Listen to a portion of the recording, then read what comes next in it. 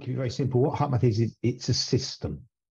And it's a system which employs some different aspects. So one of the aspects, and arguably the most important aspect of the system, is breath work.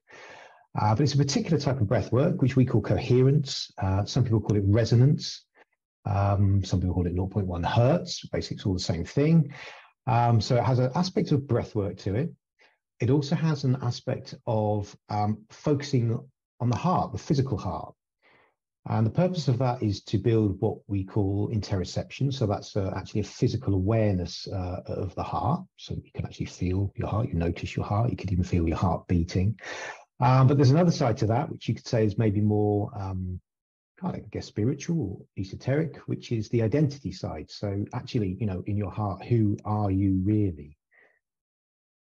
What's your identity? What's important to you? What should you do with your life? All of those types of questions. So there's a heart focus, both physical and in terms of identity.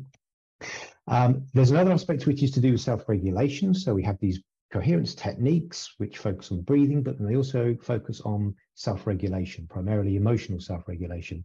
But what that means then is you're able to build the ability to regulate yourself, your physiology, first of all, then your emotions and your thoughts and your behaviors. And then the other aspect of the system is, of course, the biofeedback, the technology. So we have what we call heart rate variability or coherence biofeedback, which enables you to practice coherence and to validate it, to bring it to life, to give it a measurement, which of course then means that you can develop and get better at it.